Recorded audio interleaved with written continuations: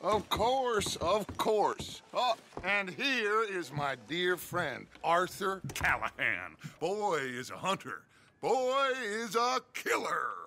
Arthur, you've met but not been introduced to Mr. Oh, I'm so sorry, Sheriff Gray. How are you doing, sir? I'm fine. Tough business you boys had. We did? Oh, there's no need to pretend with me, sir. Life can be tough. So it can. And no man owes another anything. No, sir. But still, I feel you were hard done by. Losing your employment like that. But still, here in Rhodes, we have work enough for honest men. That's some strong stuff. Still, don't seem to be doing you any harm, I guess. Exactly. Whoa. Excuse me a moment.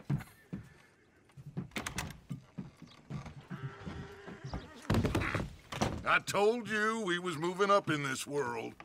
Deputies. You have finally lost your mind. Amongst these drunkards, hillbillies, and slavers? Good, honest thieves like us. We're bound to be moralizers in a place like this.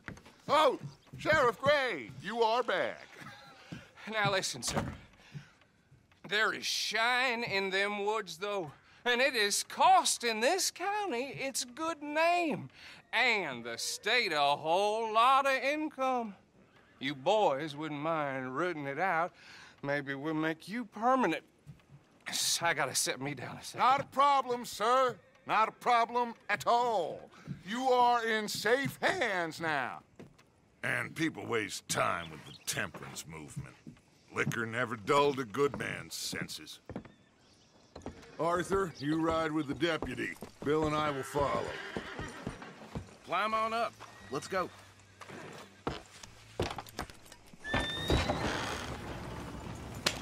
Archibald?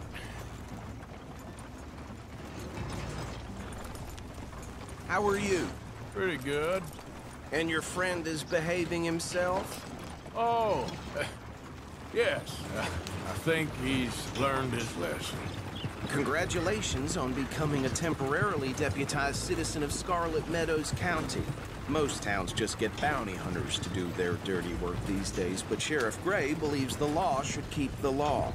Now, I'm sure I don't need to remind you there's a chain of command here. There is? Dang straight there is. This is a dangerous business, but follow my lead and you'll be just fine.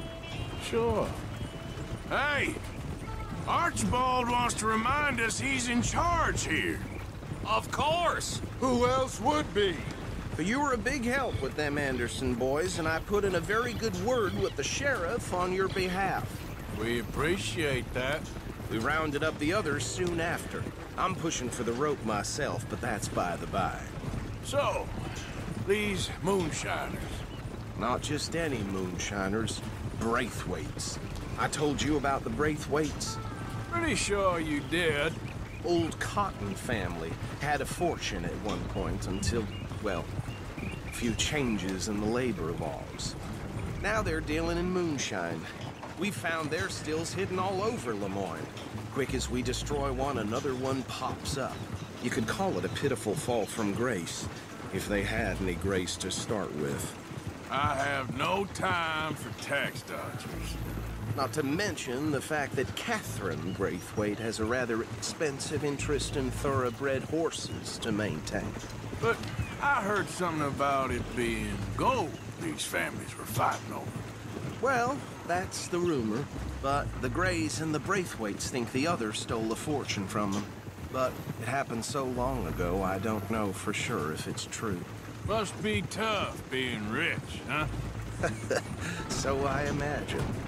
That badge rather suits you, Mr. W. Yes. I thought so, too.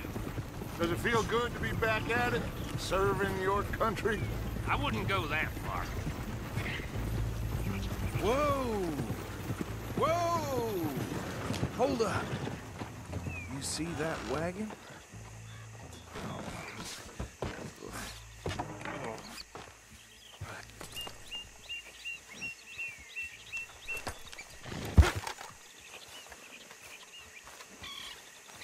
Dear me, that don't look good. Oh. Come on, mister. You could try washing. Keep your once eyes in a while. open.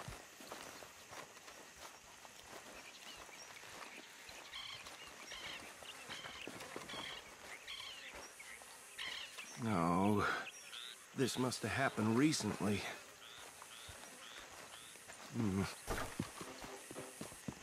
Hey, come have a look at this. Look, suit and tie, one bullet clean through the forehead. Well, my money says this is the handiwork of a gang called the Lemoyne Raiders. Yeah, I've run into them. Let's see if we've got any identification. Okay. We should get going. I'll send someone over here later to clean this up.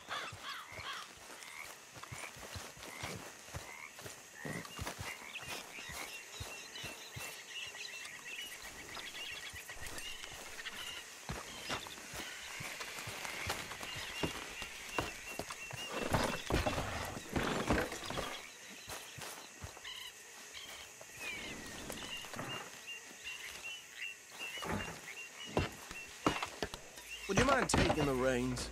I want to have a look at these papers. Sure. I'll direct you.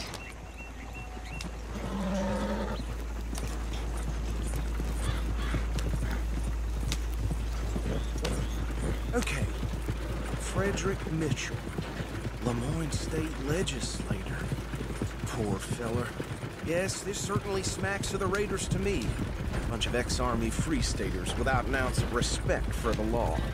Go right at the crossroads. Yep. Not the nicest fellas in my experience. Oh, and I know the Braithwaites are in business with them. No shame. They're right again here. Trash begets trash, my Uncle Reginald used to say. He had a few stories, let me tell you. Town preacher and town sheriff. Could drink a sailor under the table before breakfast. He had one tiny hand, like a child's, on the end of a grown man's arm. But anyway, this tells you what kind of people the Braithwaites are. Selling moonshine to murderers. I tell folks don't even speak to them. Don't even look them in the eye. Here we are. So what was I saying? Something about the Braithwaites, I think. Even saying that word makes me sick. Now.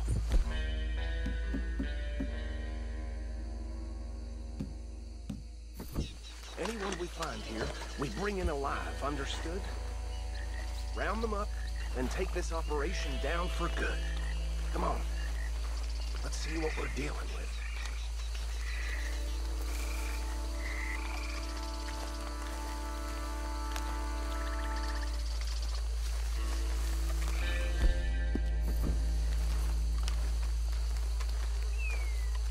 See? See? What did I tell you, boys? What did I say? I said this place was crawling with vermin, and we just found ourselves the rat's nest par excellence, as they say in Paris. My aunt, she went to Paris back in '78. How are we gonna handle this? Well, the way I see Actually, let my friend here decide. He doesn't have your fine way with words, but he is definitely the man for the job. Let's split up. Arthur and Bill, me and Archibald. You boys want right or left? We'll take the left. Let's stop these filthy, degenerate tax dodgers. The cheek of them. A fine idea. Remember what he said. We need them alive. Let's just knock them out and then tie them up. Got it, Deputy Williamson.